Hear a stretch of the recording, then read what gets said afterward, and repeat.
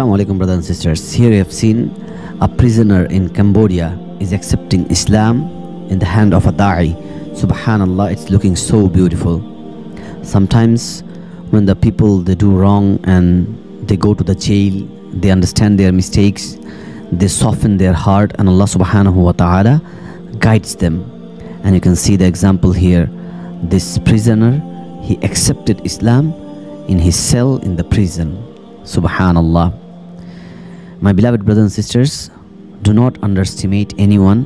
You never know who will accept Islam and whom Allah subhanahu wa ta'ala will guide. So give da'wah, share the message of Islam with each and everyone. If anyone accepts Islam through your hard work, through your da'wah, Allah subhanahu wa ta'ala will reward you abundantly. And Allah said, وَمَنْ أَحْسَنُ قَوْلًا مِمَّنْ دَعَا إِلَى اللَّهِ وَعَمِلَ صَالِحًا وَقَالَ إِنَّنِي مِنَ الْمُسْلِمِينَ.